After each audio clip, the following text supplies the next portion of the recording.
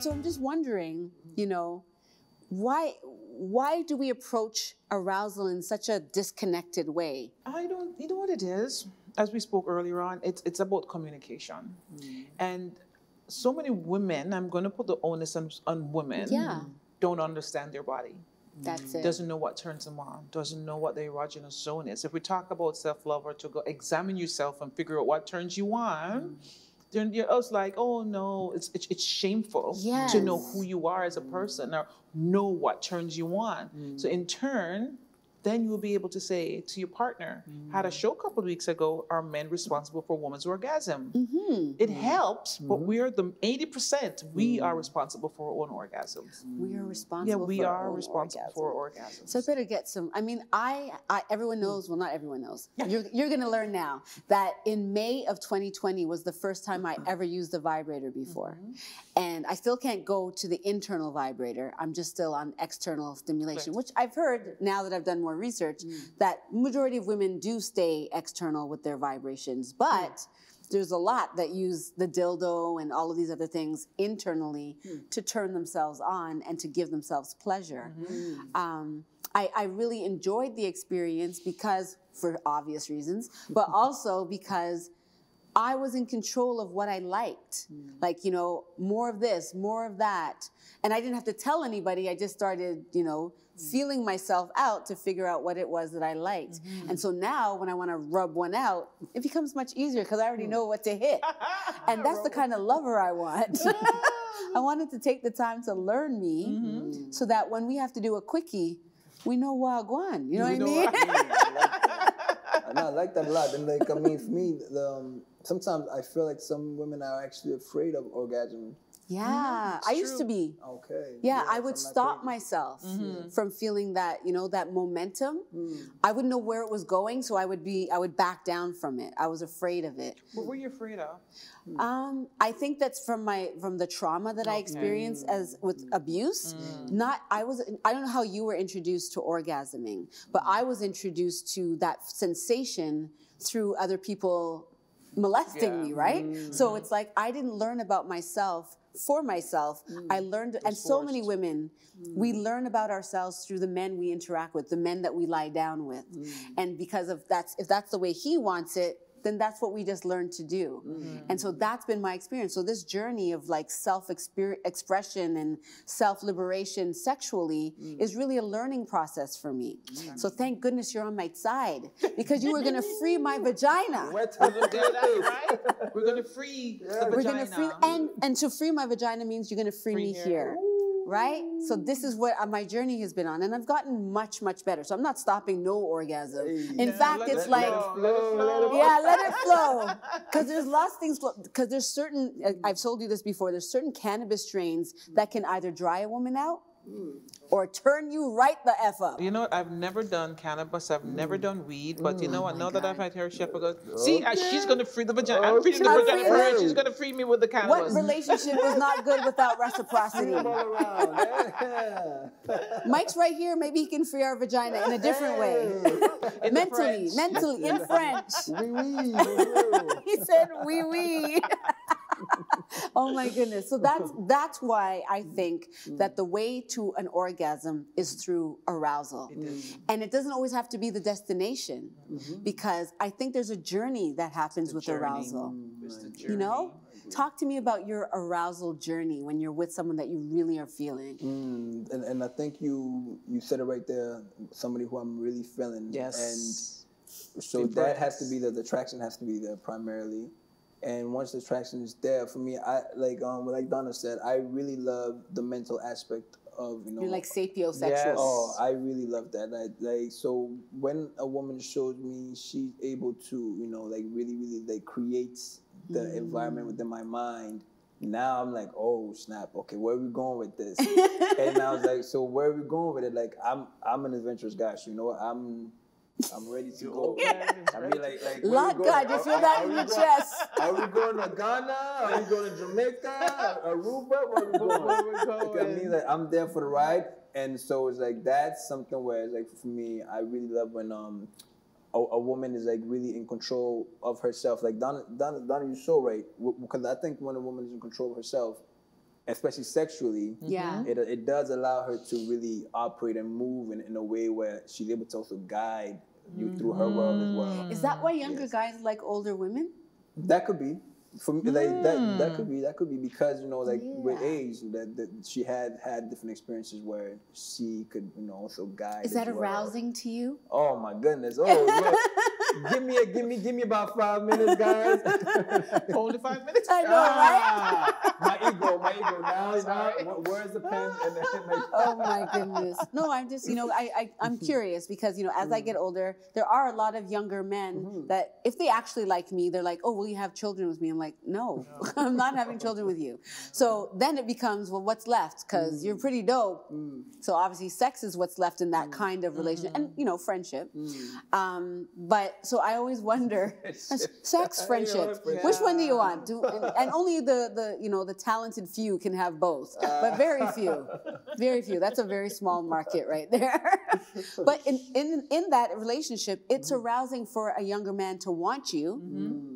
And then it's arousing to want to be asked to teach. But if you're a strong woman and you're always in that position of power and control, that can sometimes be why I know I want a man to kind of like, in a sense, manhandle me, right? Yes. Yeah. Do you like a man? Listen, You like the man's man? Yes. Yeah, honestly, and not saying that I'm a strong person, but I'm very, I like a man to play their role. It is what it is. You know what I mean? The role. Fling me on the goddamn wall if you want, but you have to play the role. Hold your ankle right there. I remember, so after I was married for 20 odd years, and after divorce, I started dating this guy, right? And I told him to smack me, but he was so gentle. He's just, that little tap. I'm saying, dude, it's harder. That little tap. And I said, why? I want it harder. He said, but I don't want to hurt you. He's younger? He was like 2 years younger than I was. Just 2 years? That's 2, but he was in a long-term relationship with an older woman who taught him. So he was still, so she was the first person for him, and he was just so gentle. But I want someone to throw me on a goddamn wall if I want to. You know? But you know what? For the poor guys, because they get confused. I would think. You can speak to this, Mike. I don't know. But I feel like men just really want to know what to do. But they have to approach every relationship differently because it's a different person. Yeah, you can't just keep bringing the same tricks to the same every woman. I feel like this is my public service announcement. This has been an LA public service announcement. Every woman is different. Treat her that way. Exactly. But you know what? You're so right because when it comes to, you know, like the destination, the orgasm, like the end result, there's so many rules as well that, you know, like, so from on both sides. I mean, like, for us guys now, you know, you have to be aware, you know, consent and everything is very important. So, like, like while you're there and everything, you know, you may want to really show up as a man, but then again, like, the Me Too got you fucked up. Yeah, exactly. I mean, like, oh snap, am I gonna be Me Too? Or like, and I mean, so it's like it's something where like a lot of thinking comes into play, and then, you know, it's like you just like you get in your own way. Like, and I mean, like, that's somewhere you have to really gauge the person that you're with, the comfort level, and then I think once you guys really do find your spot, then it can flow. So men can block their orgasm too, then. Like, you know what? We like, I think for us it's easy to just orgasm, so us don't worry about us. But then, like, it's more so an ego thing where it's like, okay, how well can you satisfy your woman for real? Not when, you know, she got the vibrator when you leave and you go to the bathroom, which now we know with ladies.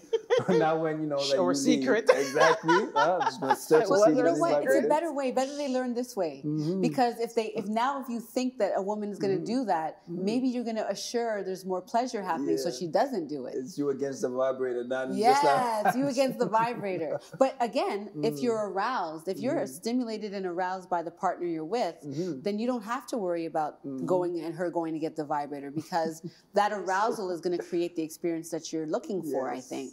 I mean, for me, go ahead. Arousal and wetness doesn't mean they're going to have an orgasm. Right. Right? Isn't that crazy? So as much as you're going to have penetration and she's nice and wet, doesn't guarantee an orgasm. She may get a clitoral orgasm, but penetrative orgasm is where women are having the issues with. Yes. Clitoral is, and it's two different orgasms, two different feel. Yeah. Right? So yeah, you guarantee a clitoral, but not penetrative. Yeah, I think it all depends on the way it grows. What grows? The G-spot, No, the way that the what? penis goes in there, if it curves a certain way, it might be able to touch that spot. Your brain is It's where your you brain, huh? are. If you, as a woman, if you're going to be in the bed and you're uncomfortable and you're stiff because of for whatever reason that you're uncomfortable with, there's no flowing. There's no energy flowing. Okay. And if you're not guiding and figuring out where you're feeling aroused, because arousal come in different areas of your body, right? Yes. So if you're feeling the arousal, let's say it's from your breast, you can't, if you're there and you're in the moment, this is where mindfulness comes in. Yes. Because if you're not mindful and being in the moment, you're gonna lose that bad girl. It's And you true. know you can feel, as you said, you can feel it because you don't want to get too over. You don't want to have an orgasm. It's switched. Wow. Because you can move your mind. Listen, women don't understand how amazing that they are. They can play with their orgasm. They can play with their energy. They can carry their friggin' orgasm down to your clit internally. But if you're not in the moment, what's going to happen? We're not aroused anymore. Right. Right? So do you know what arouses you? Okay, I'm a mind person. Yeah, same. And if I'm clicking with that person, I'm aroused because it's just me and him. Nobody else and anything exists. My phone is off. The TV probably is on or I'll play music or whatever. I mean, you can't be thinking so much things and there's too much things that's going on in the brain. We have to be in the moment, just me and you alone on this bed. I love that. You know? I love it. And it's not easy. Well, it's not easy as women. I mean, I'm speaking it, but it's not easy. Yeah. It's not. No. Because there's so many mind games. Too much. And I think that's where the stimulation comes in. So for a man that cares enough for that aspect, for the liberation woman. of the woman as well, that's when like you pick up the cue as to her stimulations and the things that were so paying attention. Exactly, right? And so I guess that presence, that presence of mind, right? Yeah, but it's true. Being at the same time, it's just like, you know what? Okay, we're about to go on a journey. I'm here, you're here. Okay, now let's go. Yeah. And that liberation aspect of just letting go. Okay, we're going here. All right, how we steering the ship? Okay.